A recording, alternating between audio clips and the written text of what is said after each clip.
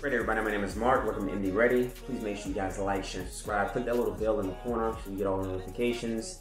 Okay, here we are. So I have we're gonna do a video based on a question that was asked from Easy Gaming and Yo Fool. Okay, they're both 18 from my understanding, and they're Maryland residents. And they want to know what kind of farms can they buy in the state of Maryland. So I want to preface this with saying that I'm not an attorney.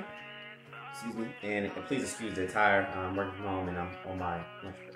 So I'm not an attorney, so please listen to what I have to say, but also do your own due diligence to make sure that you're following the state, local, county, and federal laws. Now, I'm going to say this with also giving you guys a little bit of information that I would possibly, something I would use. So, one of the first guns that you were able to buy at the age of 18, and I was shocked by this, because I thought the laws had changed after the Sandy Hook School elementary shooting, is that you buy a rifle at the age of 18, and it could be an AR-15 with a pistol grip. Talked to, I don't want to say police, but more so talk to my local gun store who, they're pretty much, they're in the field. Like, they know what they can and can't do because they don't want to get in jail. So you're able to buy a 16-inch rifle and also a 18-inch shotgun, but they have to be Maryland compliant.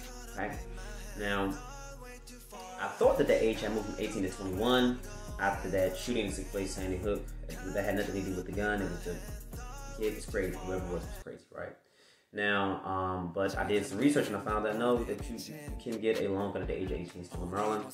And you know, if I'm wrong, if I missed something, please guys let me know in the comment section.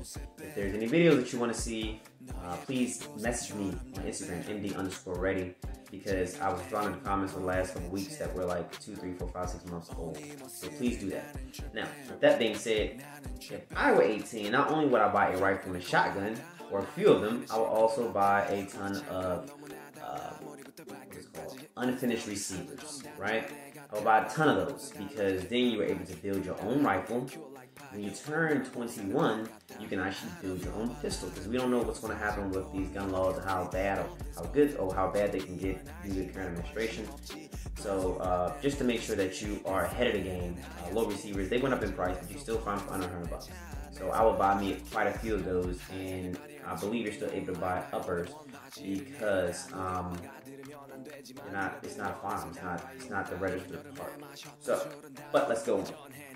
This is my Ruger AR-556. According to from my understanding, it's no longer legal in the state of Maryland. Okay, but when I bought it when it was legal. Has a little rubber butt pad here just so I don't have to extend the stock out very much. Simple M4 M16 sling, rear sight diopter, double magged up, and it is safe, of course, and I don't have a runner chamber, but this is one of my home defense guns, right? Vertical foregrip, fixed front sight. What is that? That's a white light. It should be a white light.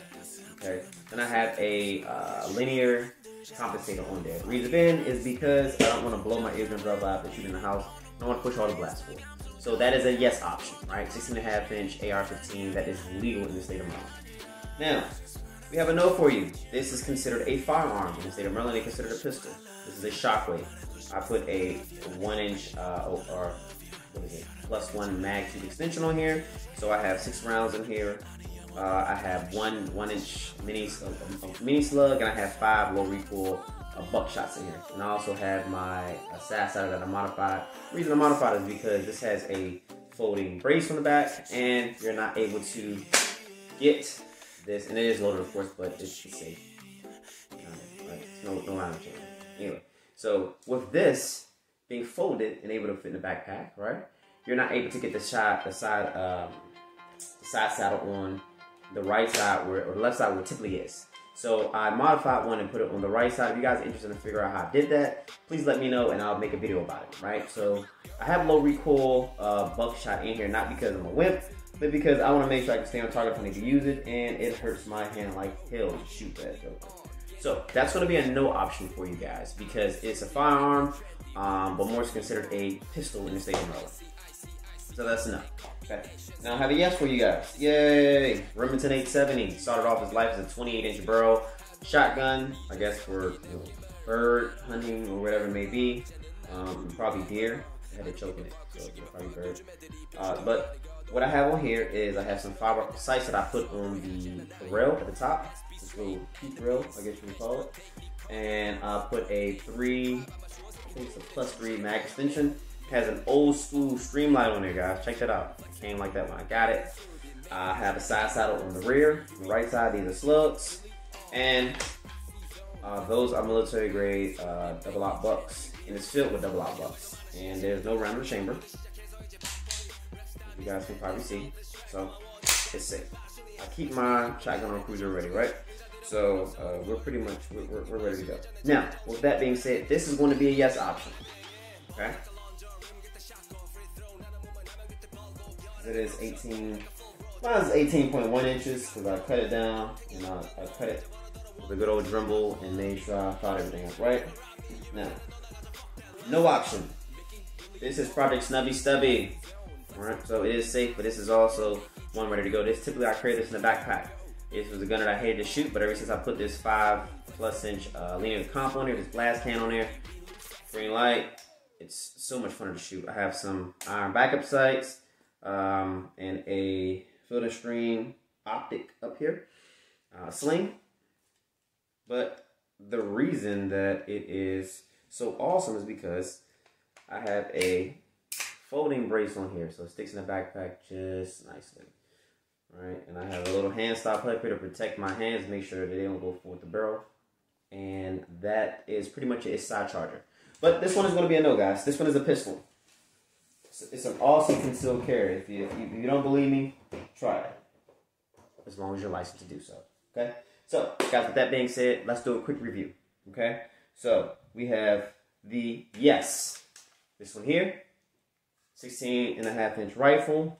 AR-15 for you guys, if you're 18. Then we have the No, the Shockwave, if you're 18. You gotta wait till you're 21, guys. Alright. Then we're going to have our Yes, 870 style shotgun. That's gonna be a yes for you guys. And last but not least, the gun you love to hate or hate to love, the AR pistol, right? Just a 7.5 inch barrel. This is going to be a no. So, guys, thank you for checking out the video. Please make sure you guys drop something in the comment section, right? If you agree, disagree, let me know what your guns would be. If, what guns would you have purchased, if you're 18 years old all over again, right? What would you do? How would you maneuver in our new economy? Also with our new administration, keep that in mind too. Let me know what your first gun was at the age of 18 and how you did things, right? So, with that being said, please remember, hint, unfinished receivers, 80% receivers, whatever you want to call them, like unfinished, unmilled receivers. You can build your own rifles, guys. It's legal for you to do so. They're trying to ban and make it illegal. But while it's legal to do so, I would get a ton of those.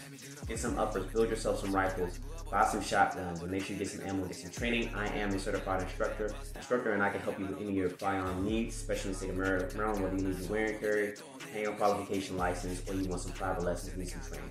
I'll help you train you with your firearm, or do some consulting service to help you find the proper firearm for yourself, or even answer a ton of questions. I don't charge much, and what I charge is going to help you save thousands down the line. Now, with that being said, God bless you guys.